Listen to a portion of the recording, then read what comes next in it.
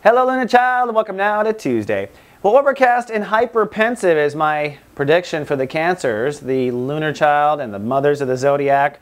That's because the moon, your ruling planet, is well into Pisces, so this is that philosophical time of the month where you learn from the last 30 days, or you replay old conversations or dialogues in your head, or you read old texts. You're emotionally learning, basically. But the trigger today will be the moon crossing over Uranus, Mars, and now Venus that's direct.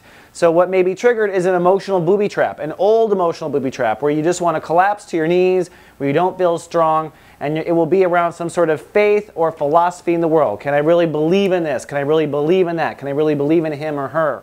And that's not really where the power is. The universe is unveiling an area where you could theoretically sabotage your life. When we fall into these emotional patterns, what we do is we put out a huge vibrational wave of this negativity. So tomorrow we're set up for what? More negativity and more proof of what we experience today. So the point, I think, of the moon conjuncting Uranus is to innovate your emotions, to make new choices of how you're going to react to a certain stimulus. And when Venus direct, you have the creativity and the love and compassion to do just that. Now, what's tied into this is Saturn retrograde in Virgo, which means as you have this collapse of faith, you may also start to have a bad attitude. And that's what Saturn is working on, is getting rid of Cancer's bad attitudes, their prejudices, their mind games. So don't let yourself fall into a mind game.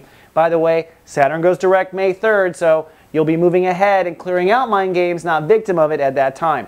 One last thing to point out, the Sun in Taurus in Chapter 1 is all about your place in society, your friendships, your social circle, and your social status. So it's very likely that something in your circle of friends or something going on in the world will trigger this little collapse of your faith, your collapse of your belief structure. And if that's the case, also take note. For the next 9 days, we're going to be uncovering what's wrong with your certain or your current perspective on your social status. All right, Cancer, that's all I have for Tuesday. I'll see you tomorrow with Shout Out Wednesday. Live, love, be.